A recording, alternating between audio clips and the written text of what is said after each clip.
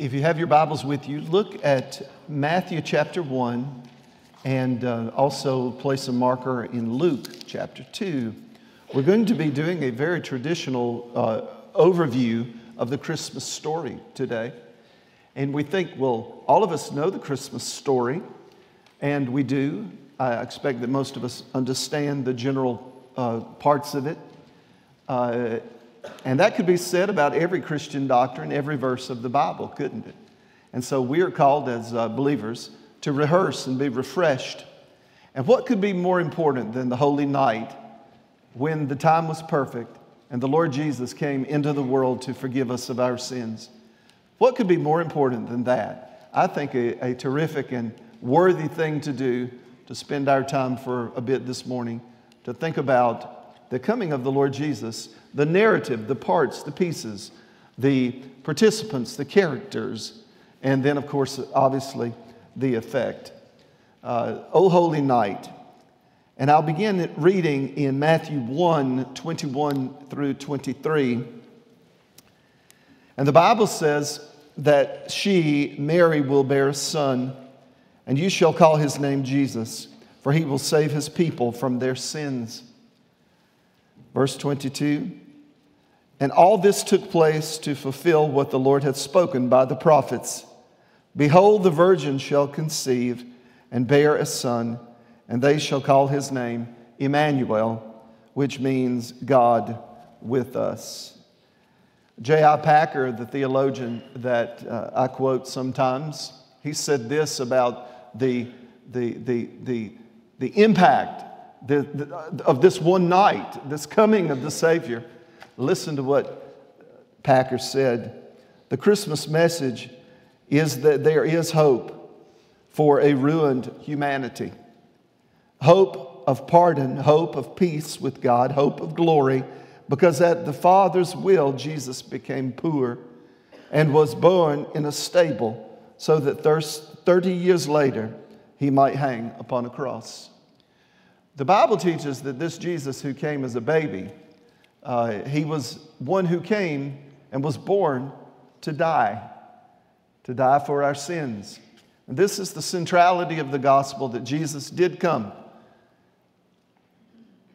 taking on humanity like ours, and yet being divine so that he may forgive us of our sins. As we think about the main passages in Luke chapter 2 and Matthew chapter 1, we're going to divide this narrative, this nativity, this concept or the story of the Holy Night and the coming of the Savior with three main points or three main considerations. I'll draw to your attention a holy timeline, and then we'll look at the entourage of supporting characters in the stories, and then we'll look at the event that actually did change everything. First then, a holy timeline. At God's discretion and God's will, according to his plan, at a certain moment in time, God began to act on the earth to carry out what he had planned in his mind before the foundation of the world. At a moment in time, on a day, Jesus came into the world through the Virgin Mary's womb. Natural birth. A holy timeline, and this holy timeline begins, I'll call your attention to an ordained plan of God. This was God's plan that at a certain day and time, when everything was perfect, Jesus would come into the world. And this is found in Galatians chapter 4, and I'll begin reading in verse 4. Galatians 4, begin in verse 4. But when the fullness of time had come, God sent forth his Son, born of a woman, born under the law, to redeem those who were under the law, so that they may receive adoption as sons. Let's unpack that for a second. Born of a woman, he was a real man. And this was the Son of God. He was truly God and truly man. At a moment in time, the union of divinity and humanity came in the form of a human being. And it didn't just come with the birth narrative. It began at conception, in the womb of Mary, was the fullness of God and the fullness of man. How a miracle, a most amazing miracle, that the baby embryo, the tiniest human thing, the zygote in the womb of Mary, could be fully God. And the only way this could be is if God would humble himself to downgrade himself, to be humbled to the limitations of infancy. And not just the limitations of a baby who can coo and play and crawl, but the limitations of having no intellectual concept. Every limitation of the smallest of babies in the womb. That was the degree of humility that Jesus took upon himself. You say, how is it possible that God could not be practicing the fullness of his godness? Humility beyond our concept, that Jesus would become a man. Fully God and fully man in the womb of Mary, and 9 months unaware of the events outside the womb, his watery place of preparation. No awareness. Jesus was truly humbled to the degree that he took not the privilege of his divinity, but he set it aside in order to fully grasp what it's like to be you. And I think much of our faith faltering is because we think our God is too far away. How closer could our God be than in the womb of a woman, bringing him here like our mothers brought us here? How much closer to our humanity could a man be than to be a man, and that encapsulated in the womb of his own mother? An ordained plan. It says then in the scripture, born of a woman, born under the law to redeem those who were under the law. What law were we learning about in Romans? The law of sin and death. The soul that sins shall surely die. But then we have the law of grace, and that is that by sacrifice, by atonement, by grace, we can have life. So that the law of sin and death that necessarily brings judgment is set aside because Jesus received the judgment for us. The reception of Jesus' work, the wholeness of Jesus' work, let me say, began in the womb. In fact, it began in eternity past. It began, the timeline, the plan began to have its effect on the earth that moment of concept when the Holy Spirit hovered over Mary, as the scripture said would happen. And Jesus was made a baby in the womb. Verse 6, and because you are sons, God sent the Spirit of the Son into our hearts, crying, Abba, Father. So you're no longer a slave, but a son. And if a son, then an heir through God. What is Christmas?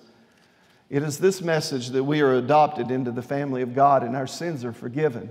And Jesus went to the extraordinary length of the humility of being a zygote in the womb of the Virgin Mary. And this for our benefit. So that why?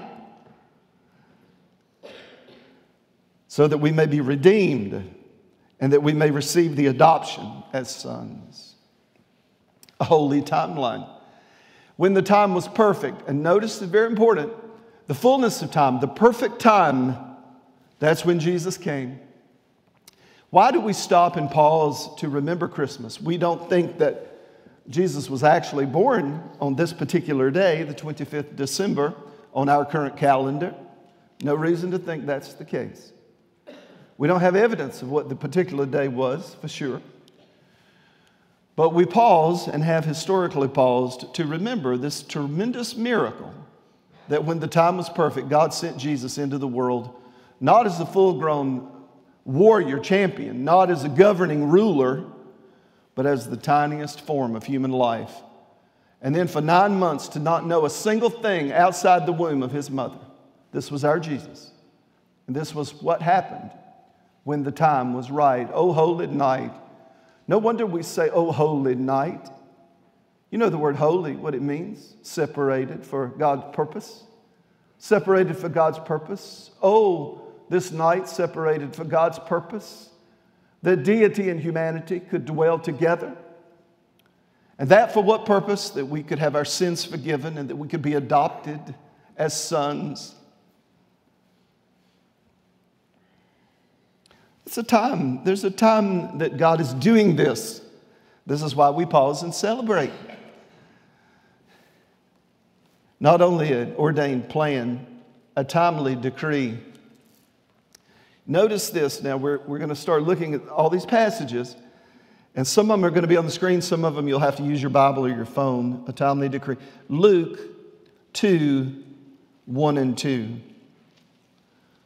Luke 2, 1 and 2. In those days, a decree went out from Caesar Augustus that all the world should be registered or taxed. All the world should be registered. This was the first registration when Quirinius was governor of Syria. So the time was perfect according to what God said he's going to do. And then further, during that period of time, Caesar Augustus called for everyone to come and be registered for the taxation. Perfect time. God planned it. God is acting on his plan. I think what I want you to see, not only just the Christmas narrative and what actually happened, but I want you to see the sovereign handiwork of God in bringing about his purposes in our lives and in the world. It was so perfect, this timing, that a decree came out from Caesar. In his mind, he was making a decree to gain the taxation that he sought for Rome. But in the plan of God, it was a perfect decree to bring about Mary and Joseph to Bethlehem. That was a very important and necessary thing. We have a timely decree, a prophesied location. Luke 2, 3 through 5 is repeating this promise that the Messiah would come from Bethlehem.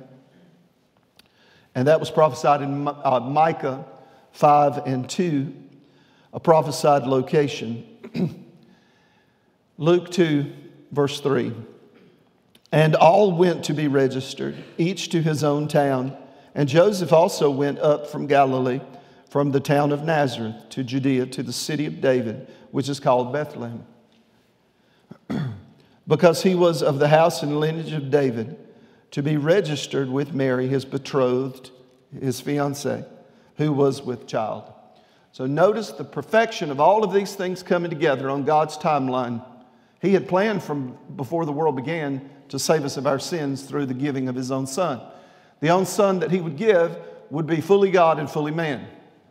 And then perfectly at time, he brings Jesus into the world in the womb of Mary. He decrees through Caesar Augustus that everyone must come to their hometown so that they can be registered for the taxation. And why is it so imperative that Jesus get to Bethlehem for his birth? Because of Micah 5:2, the prophecy requiring that this baby would be born in Bethlehem. And so Caesar didn't know he was playing into the handiwork of God, the foreknowledge, the plan of God. Caesar didn't know. And isn't that just like most of the world around us? They don't know that God is doing things to carry out his plan in mysterious ways, his wonders to perform. And we stand back and say, what is this? What is this sickness? What is this financial delay? What is this job situation? What is this relationship problem? What is this I'm going through? It's the same God who works his timeline for his own glory and for our benefit. And look at the little baby, Jesus. He came perfectly on time. And he was positioned to be born in the perfect, required, prophesied place, Bethlehem. This prophesied location. Listen, Luke 2, 3, and 5. And they would all be registered, each to his own town. And Joseph also went to Galilee from the town of Nazareth to Judea to the city of David, which is called Bethlehem. All right, now there's Bethlehem. We've got to have Bethlehem, because this is where the Messiah must be from. He was of the house and lineage of David. All of this is part of the regulations of being taxed. Do you see how all of this is coming together? And from the natural human perspective, we would say, look at this. Isn't this a coincidence? My goodness. Please, as fast as you can, stop thinking about coincidences in a world under the auspice of a sovereign God. Please, stop thinking of coincidences when our God is in control of all things, big and small. And so they came to be registered. A holy timeline is unfolding so that Jesus could be brought into the world at the perfect time. And then a Savior is born. Luke 2, 6, and 7. This timeline culminates with the birth of Jesus. Luke 2, 6. And while they were there, the time came for her to give birth. While they were where? In Bethlehem. And we also know that they had gone looking for a place to stay, an inn, a hostel, a hotel, nothing available. No room for Jesus in the inn. And so they're in the farming shed, probably an awning or some type of, maybe a cave where the cattle would be kept. And she gave birth to her firstborn son, wrapped him in swaddling clothing. Notice the word firstborn here. I think it is a crucial and very incorrect doctrine to think of the perpetual virginity of Mary. It is an incorrect doctrine. We must, as believers of the Bible, not trying to be offensive, but stating simply and clearly, the Bible doesn't teach the perpetual virginity of Mary, and it doesn't teach that Jesus was her only son. And this, her firstborn, was Jesus. And she wrapped him in swaddling clothing and laid him in a manger, a trough, because there was no place for them in the inn. Jesus came into this world, very humble beginnings. How many of you could stand back and say to yourself, you know, I've got some strikes against me, economic challenges, I've got strikes against me with my health, or I've got strikes against me because I have trouble with my parents or my spouse or my kids or my neighbor. I've got these strikes against me. I'm going to tell you this, poor Jesus, starting in the lowest place, and this was God. If God would take his own son, fully God and fully man, and put him in a feed trough, why should we be surprised that we have difficulties in this fallen world? Who are we to raise our fists in anger and rebellion against God who leads and guides and directs our lives? We have no right. If God would put his own son in a feed trough, we need have no place to say, you have no right, oh God, to do this to me. We should say instead, I know you love and you have a purpose. You're working out your timeline to produce your glory and my benefit. This is the only lifestyle that I know that actually works. Because if you set out to live your life thinking, oh, I don't deserve I don't deserve that. The words justice and deserving, let's think about those words. Oh, I don't deserve to be sick. The child says, I don't deserve to have childhood arthritis. I don't deserve to have diabetes. I don't deserve to have this problem or that problem. I don't deserve to be laid off. I don't deserve for my spouse to leave me. I don't deserve for my kids to be difficult. I don't deserve this. Stop with the deserve language. Instead, replace your deserving language with humble language like this. God, every good and perfect gift comes from you. And because of your covenant of love through Jesus for me, all things work together for my good, even when I cannot see it yet. I sometimes say that to myself. All things are going to work together for my good because I'm called according to your purpose, even though I cannot see it yet. Now that's my addition to the Bible. You shouldn't add words to the Bible, but if I'm speaking and trying to encourage my own heart, and I say this, if I'm trying to encourage my own heart, and I say, I know all things work together for good, even though I don't see it yet. I think that's an okay addition, as long as you don't say it's Scripture.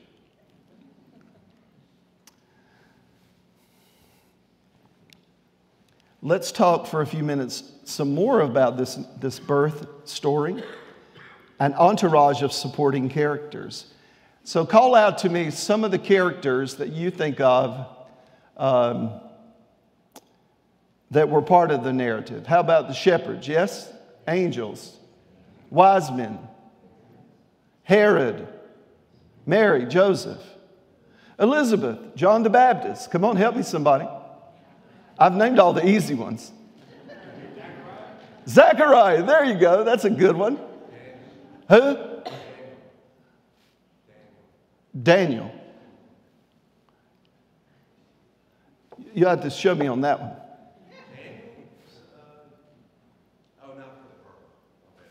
That's all right. You're all right. No problem.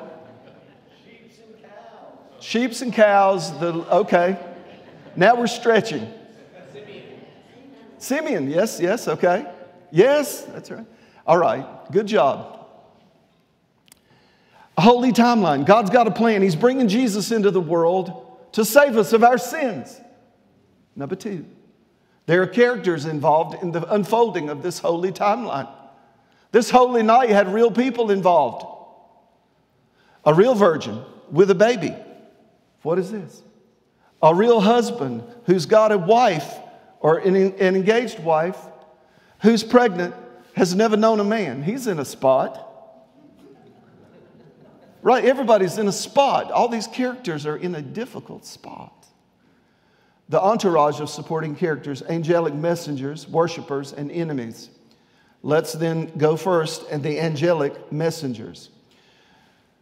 When God is doing something, He very often in the Scriptures announces His doing with angels. Does God still speak to us with angels? Not in my experience.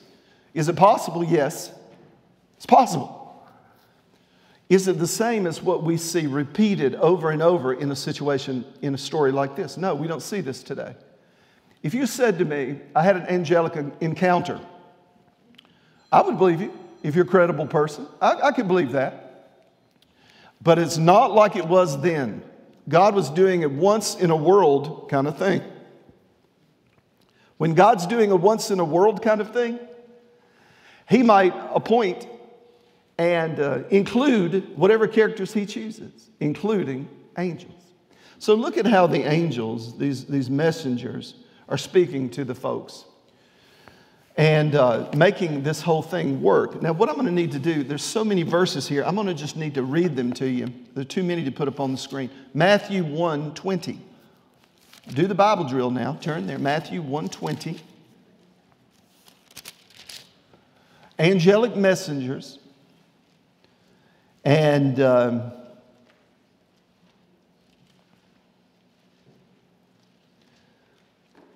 in Matthew chapter 1, Joseph has realized that Mary is expecting.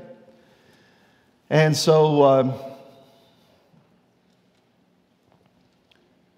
verse 19, and her husband Joseph, being a just man and unwilling to put her to shame, resolved to divorce her quietly. Verse 20, but as he considered these things, behold, an angel of the Lord appeared to him in a dream, saying, Joseph, son of David, do not fear to take Mary as your wife, for that which is conceived in her is from the Holy Spirit. And she will bear a son, and you shall call his name Jesus. An angel speaks to Joseph in the depth of his despair. He loves Mary. He wants to marry Mary, but Mary is pregnant with someone's baby, and it's not Joseph's, and he knows it. And so he thinks, I don't want to embarrass her. I don't want to humiliate her. I will just simply break this off and move on. And the angel comes to Joseph and says, this baby in Mary's womb is the baby of the Holy Spirit. This baby is not from wrong actions. This baby is from God. An angel comes to intercept the ruin that Joseph, in his natural inclination, was about to open up on the whole timeline. Timeline of what? A Savior coming, prophesied from eternity past, enters the world, fully God, fully man, for the purpose of saving people of their sins. This timeline is moving, moving, moving. And then the persons involved in the timeline, here was one that could have been a huge mess. What if Joseph had divorced Mary? What then? What then? I'm talking about an angel intercepted a man before man's natural inclinations could ruin the timeline being fulfilled by the sovereign God. Angels you will find in the Bible carrying out the plan and work of God. Because of the necessity of this baby coming into the world to be God and man so he could die for our sins, because of this very great necessity, Joseph could not ruin it. Joseph couldn't ruin it, so the angel says to him, hey, you don't do that. You good. And it was, by the way, when God is really working on you, it will be so clear to you. Joseph didn't come out of his dream and say, ooh, I wonder if the pizza was off that caused me to dream that. No, Joseph was impacted. Zechariah received a word from the angelic messenger. Zechariah, this is Luke now, Luke 1:11.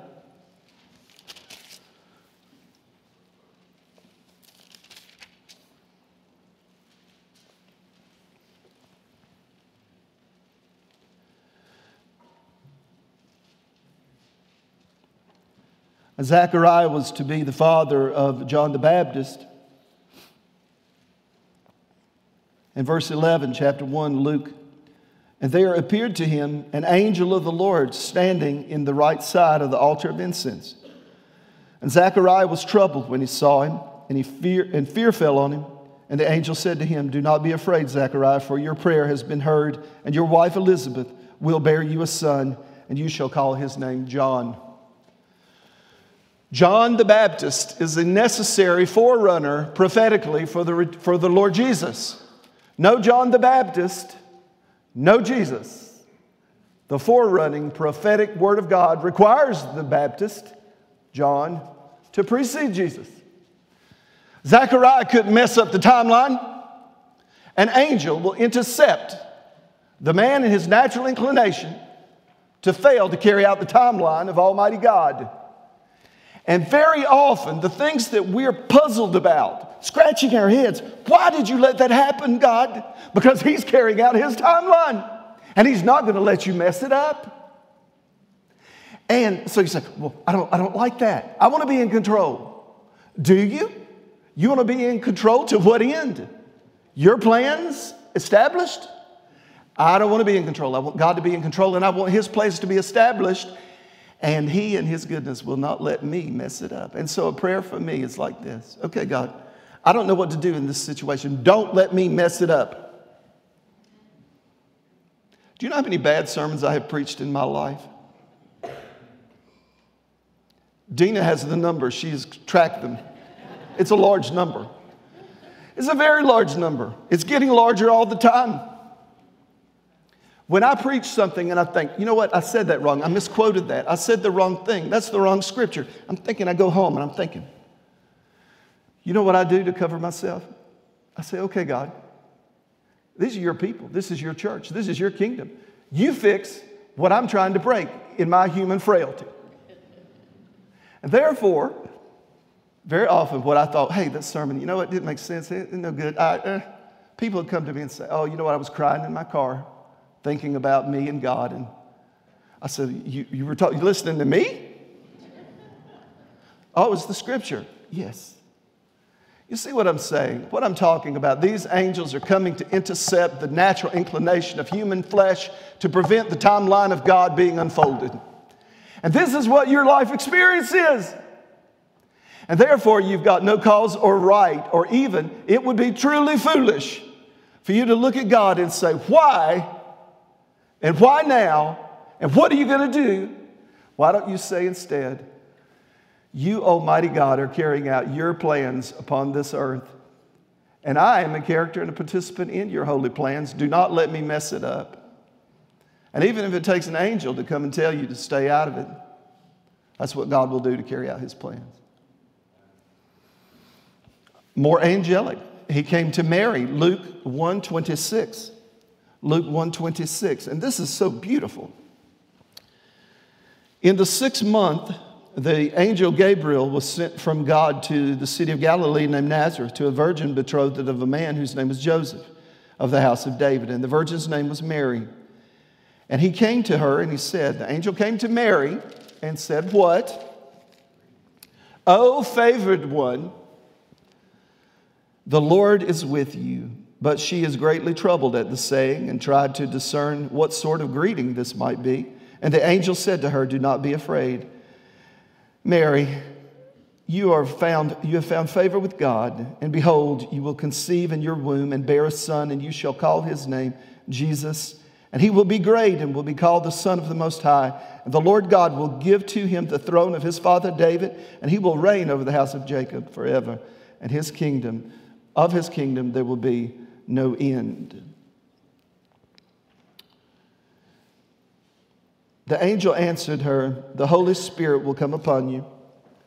The power of the Most High will overshadow you. Therefore, the child to be born will be called Holy, the Son of God. And behold, your relative Elizabeth, in her old age, has also conceived a son. This is to be John the Baptist, right? And this is the 6th month with her, who was previously barren. For nothing will be impossible with God. And Mary said, behold, I am the servant of the Lord. Let it be to me according to your word. And the angel departed from her. And Mary said, behold, I am the servant of the Lord. See that? Now verse 37, see it? Nothing will be impossible with God. We've got an angel speaking to Mary about her anxiety about being a virgin mother. In the angel's dialogue with her, he says, your cousin Elizabeth too is pregnant. She's been barren. She's an older person, and she's been barren, and now she's going to have a baby too. And then notice, but nothing is impossible with God. In the carrying out of God's great and lofty plan to redeem us to himself, nothing is impossible for him in the pursuit of his own glory and the redemption of his people.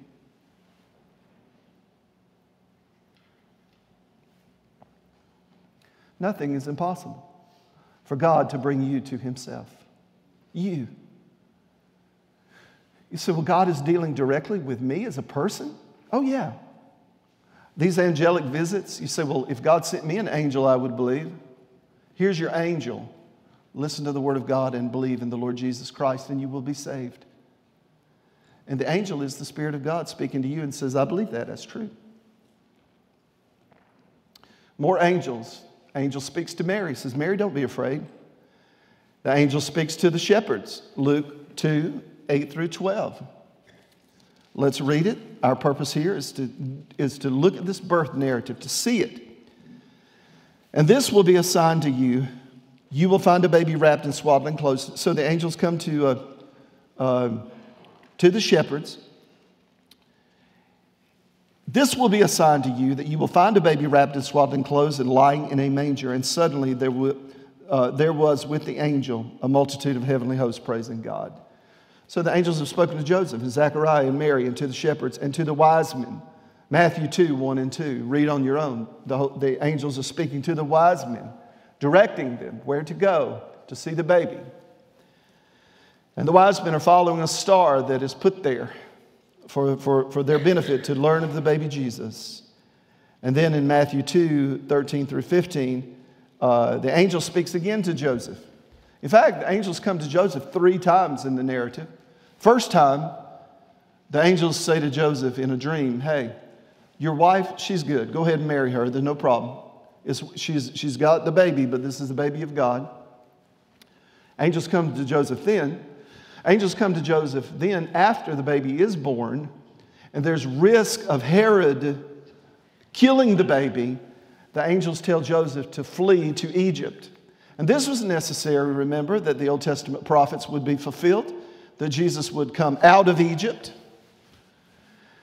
Now we're talking about a timeline the certainty of Almighty God to carry out His holy purposes, and every little detail is perfectly cared for by an almighty sovereign God. Everything is being taken care of. He had to come out of Egypt. How are we going to get this person? How are we going to get this baby, this new mother and Joseph, penniless, broke? How are we going to get him from Bethlehem, where the baby was born? They want to go back to Nazareth, which was his hometown. How are we going to get him to Egypt? Because the prophets said the Messiah would come out of Egypt. God had it all worked out, and it was pain and stress that brought about the open door to get to Egypt. We got to get to Egypt so that we can fulfill the plan of God. And to Egypt is a very difficult journey to take. It's pain. It's disease. It might be divorce. It might be job problems, financial problems. Egypt is a hard place, but it's for a holy purpose. Your Egypt is for a holy purpose. I proclaim by faith that every Egypt in my life is for a holy purpose. I proclaim that by faith. Nothing's going to take away the benefit of the pain I'm going through. Nothing's going to take away the benefit of that, especially not my unbelief. Because my belief is saying the pain I endure in this present world is not worthy to be compared to the great glory that's going to be contributed, given to us by the God who carries out His perfect plan. So you see the timeline. It's got to work. Any little failure, He can't be the Messiah. And the devil knows. We'll kill the baby, thought Herod. He'll never challenge me in my rule. God had other plans. The messianic language to the wise men and to Joseph again. Get that baby to Egypt.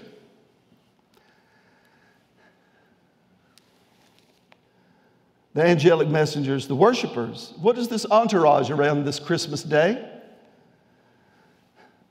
Messengers and worshipers. Mary's song. I want you to listen to this beautiful song that Mary, I assume she sang it. It's melodic.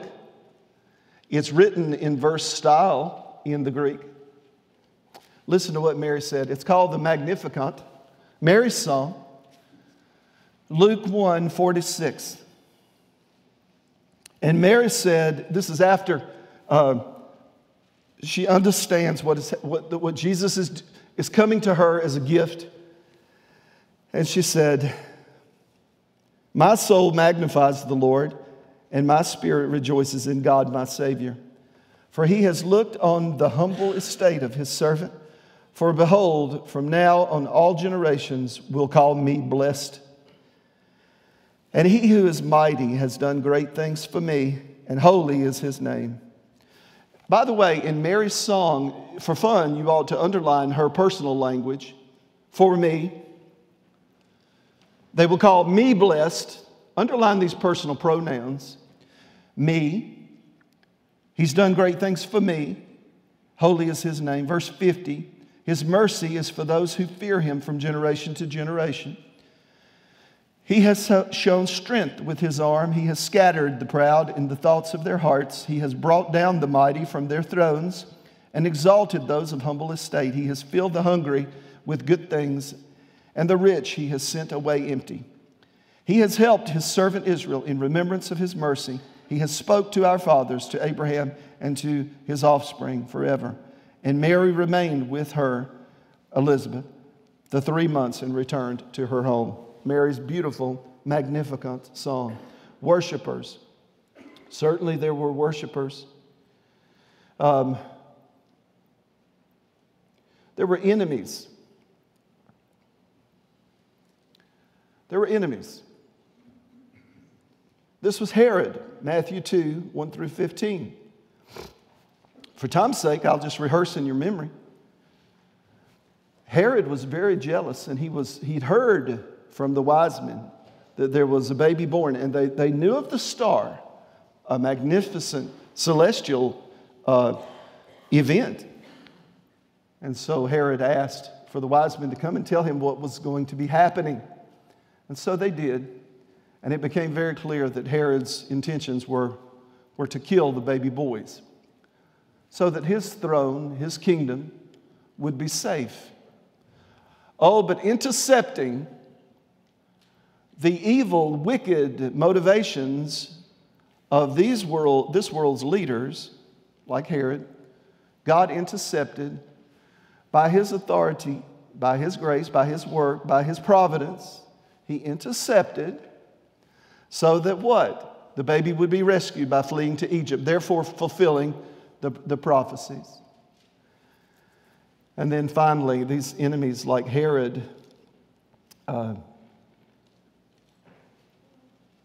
he died. You know, eventually your enemies will die, you know. You might not can beat them, but you can outlive them. Maybe.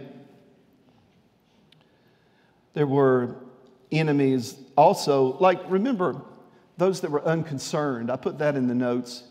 The person who said there's no room, there's no place to go. This was a very large number of people were going to their hometowns to register for the taxes. And so all the hotels were booked. There was no room for Jesus. If they knew it was Jesus, if they only knew. And that really will be the song of all of secular creation. Eventually, at the judgment, if they only knew who Jesus was. And I hope you know who Jesus is this Christmas. I hope you do. He's the one who came on purpose by God to redeem you of your sins. Don't be a hater. You say, I don't hate Jesus. You might as well hate Him. You treat Him like you don't even care or know Him, some of you. You might as well hate Him. You're more honest to say, I have zero interest in God or the things of God. I have zero interest. At least you're being honest. Do not take a haughty posture toward a holy God. Don't take a haughty posture toward a holy God. You can take an honest posture toward a holy God and say, I don't understand you. I'm hurting. I'm sad. I don't know what to do next. I'm tired. I'm sick. I'm broke. I'm broken. I'm lonely. You can say all of those things and do it with good conscience and right relationship with the Father. Don't be haughty with God. He's holy. And if you don't understand something, you can ask, but do it humbly.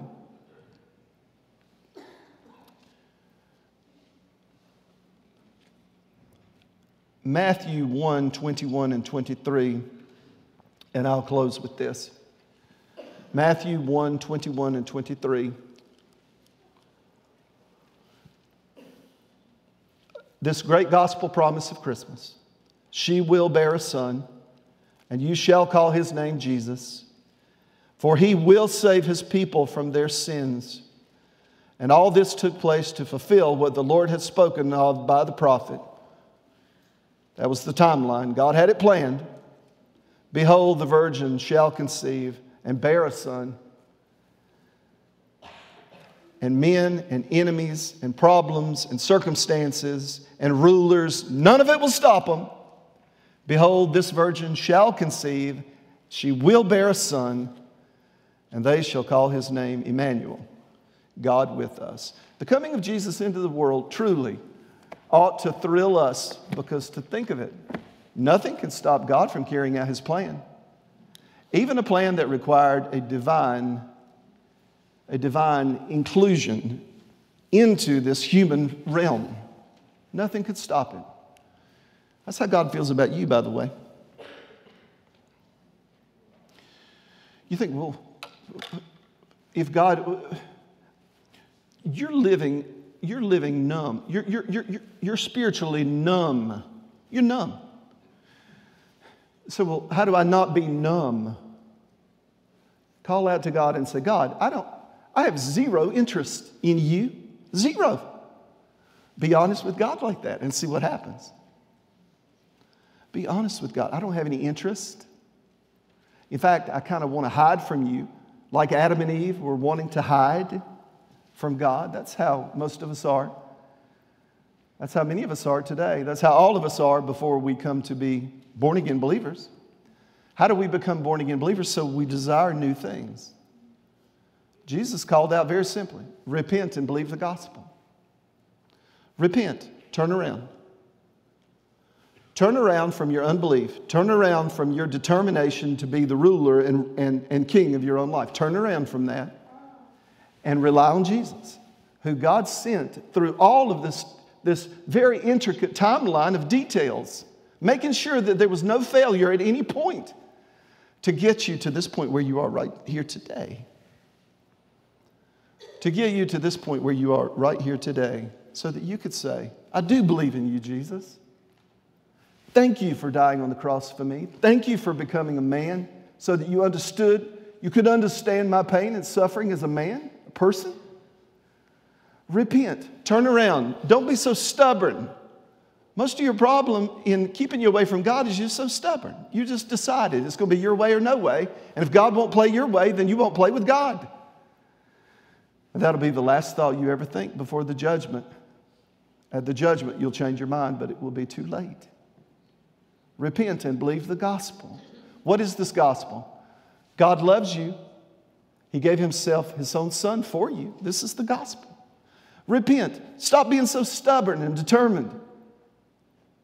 Give your life over to God as best you know how and watch what he does over your lifetime. Just do it. That's the way you do it. That's what you do. I pray you will.